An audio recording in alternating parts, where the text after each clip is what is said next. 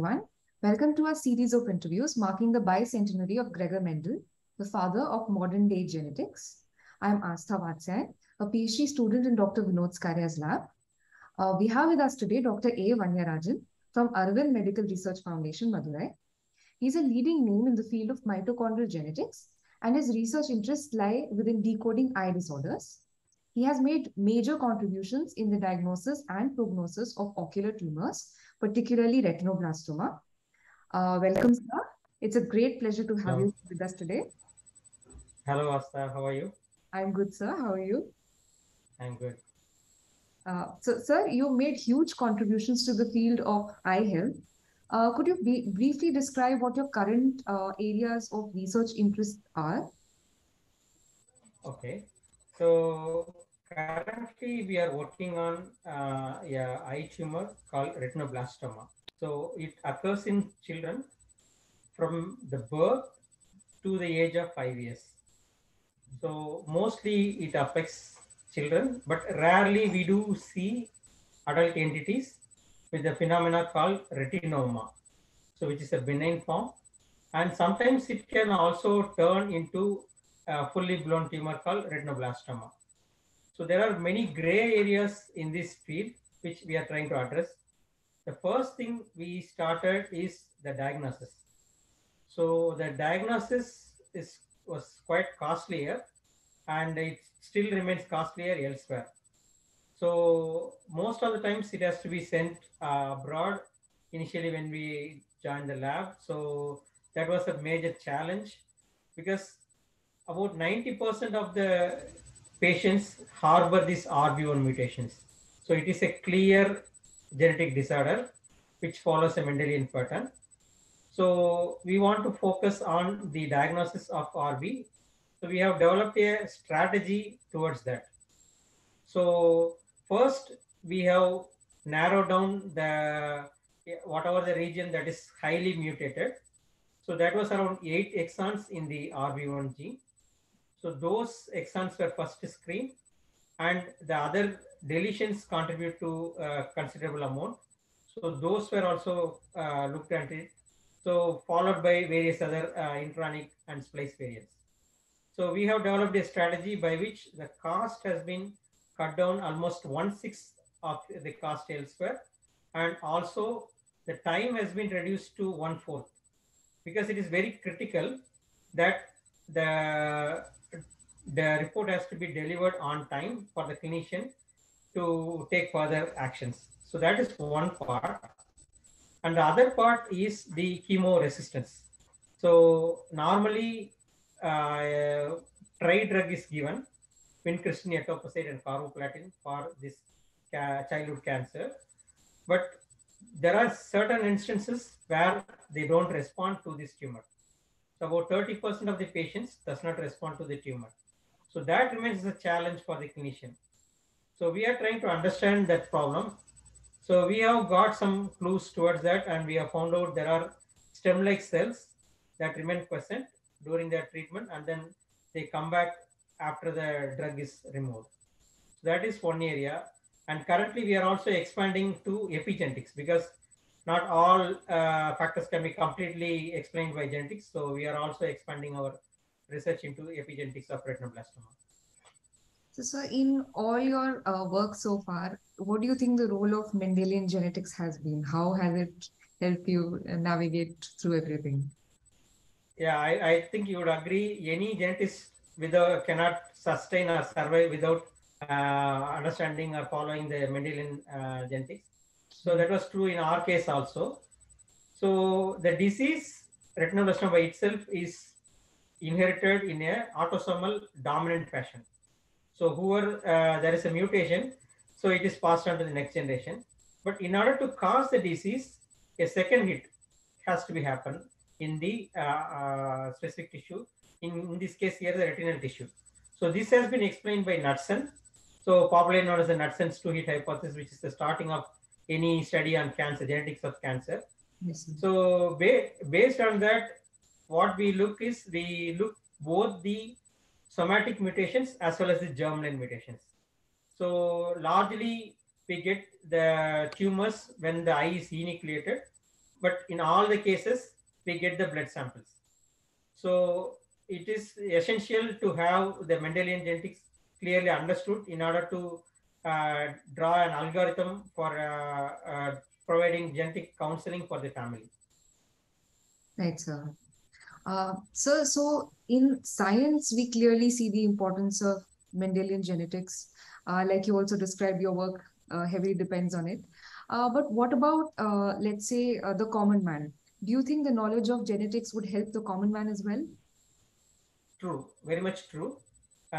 Because many a times all the patterns starting from the hair color, everything is influenced by the Mendelian genetics.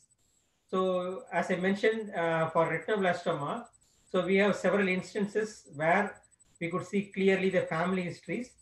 So this there is a 90% penetrance of this disease, of which 10% is clearly inherited through the parents. Either one of the parent will be affected, and the next generation will also be affected.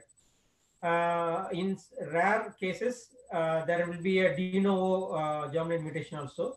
So the parents will be normal, but because of having this de novo germline, it will be passed on to the next generation. So that accounts for 30%. So this 40% contributes to genetics, which is passed on to the next generation. Now another 60% is sporadic. So a clear understanding of the Mendelian genetics is very much essential for them to understand, and also to understand the inheritance pattern of the disease. Yes, sir. So more and more people understand genetics, understanding these disorders would become much easier for them. Yes. Sir, so the nature of your work is largely translational. It is directly something that helps patients can be taken to the clinic. How do you think the knowledge of genetics would help people in making policies for public health care? How can Okay. this knowledge help people, particularly with respect to healthcare? Yeah. So it is very much important to implicate the knowledge, whatever we have gained from science, into the field. So I will give you two examples as the way I have cited.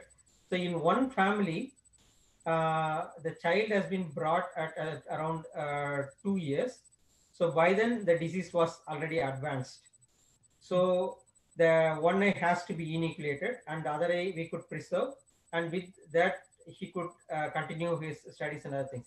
But still, it's a pain. But when we did the genetics, we found that the mother also had a similar thing, but she was not even aware of the RB. So it's very much essential to create awareness. And when we informed the family, the mother was pregnant again. So we told that the developing fetus will also get high chance to get retinoblastoma. So they continued the pregnancy, and the child was brought us within 12 days. So immediately after delivery, the child was brought. That child, as expected, had RB, but it is a group B, which is a very early stage RB with the same mutation as seen in the mother and the brother. So that child we could easily salvage with the vision as well as the eye. So she has grown up now almost like 7 years. We are following her. There is no other symptoms or no other signs of the cancer, and it is well controlled with the early detection. So it is essential to develop policies for the early detection, mainly in the school level or even earlier than that. So I would recommend the policies to be made to do the screening during the wellness visits, normally during vaccination, other things in the primary healthcare, whenever the child is visits to the hospital. So that time their routine eye checkup and the complete screening would help to identify this in early. And we are also taken some steps towards that. So we have demonstrated a mobile app, so that could detect the signs of retinoblastoma early, so that they can approach the hospital. But that is not foolproof, because there are some many symptoms overlap with retinoblastoma, but at least it is suggestive of RB, so that they can go and check that up. So we are following that up, and policies are made. And another thing is, for any genetic diseases, so that has to be a complete epidemiological survey has to be done. and based on that, further measures can be designed by the government or any health agent and non-governmental agency for developing the policies. That is actually very important to include early testing because so many diseases, particularly cancers, could have very different outcomes if they were detected early. And then, like you also mentioned, a patient's eye can be saved, other organs can be saved. So maybe Mhm. increased or better genomic surveillance could be a part of our policy. Um, but sir, how do we get to that stage? Where do we proceed from where we are to a place where genetics becomes ubiquitous, where more and more people know about it? How do we move from here? Yeah, for that, what we do is by word of mouth, it is passed on. Mainly, we conduct the survivor camps regularly, almost every 6 months or 1 year. In the May second week is the World Retinoblastoma Awareness Week. So what we do, we call all the parents and they pass on the message to their family and also the villages from where they come. And similarly, we also conduct many CME programs for the clinicians.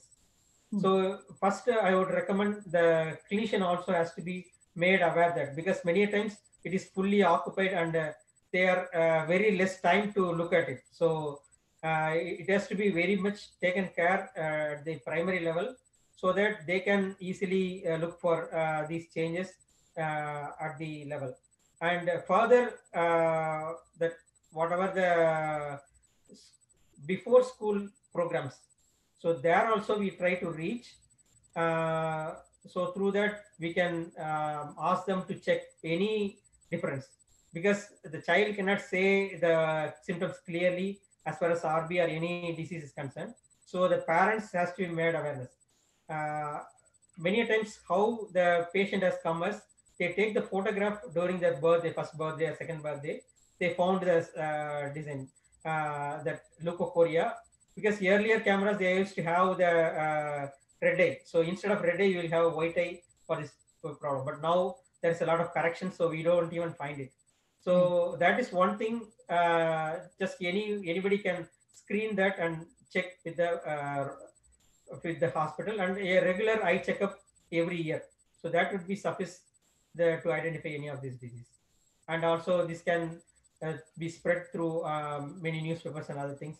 It is possible to know the they are at risk. Right. So awareness is key. Spreading the message as much Yes, as possible is essential. Right, sir. right.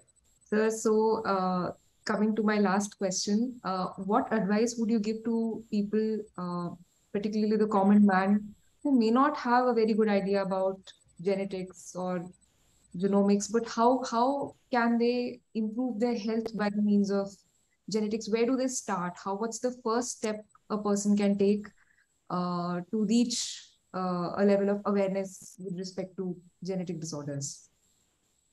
Where can a Okay. person start? Yeah. So this again, as I mentioned, that yeah, a simple mobile app that can be is almost everyone has a mobile phone now, so Right? they can start looking for specific symptoms, and many programs now can suggest of. But it's not advisable to totally depend on the mobile app, but with the recommendation of a doctor, they can look for the changes and other things. Based on that, they can know whether that is genetic or not. And other thing in South India or many parts of our India, there is a consanguineous marriages are happening. Right. So it's good that they aware of whatever the things they are having. So we generally ask the complete history before starting any testing. So similar way, they can also look for the families, and whenever there is a gene pool with a high incidence of a particular disease, so they can avoid getting married within the gene pool. So that is one way we could avoid the diseases, but that is not possible in all the cases. But so we suggest taking to the next level with the help of other technological advances like even though there is a constant history now, the prenatal testing is very much helpful, so that can know clearly tell what is the risk that they can have and what is the risk for the child. And even if they found, they can continue the pregnancy and treat them early. Otherwise, if they don't want, so they can go for a IVF based fertilization where they can choose the embryo by pre-implantation testing. So there are many instances in retinoblastoma papers published. So where they check the embryos and then implant the embryo without any mutation. So that can grow into normal. So this is one way a common man can know with the knowledge of genetics. So they can eliminate the genetic disease or get rid of any genetic disease. Well said, sir. Thank you so much for this very, very informative talk, sir. I really hope the message reaches the common man and it really, really will help all of them. Thanks a lot, sir. Yeah, it's a great pleasure to participate in this program. And I closely follow the Guardian and many other updates that you try to do for the public. I congratulate the entire team. Thank you for the opportunity. Thank you so much, sir.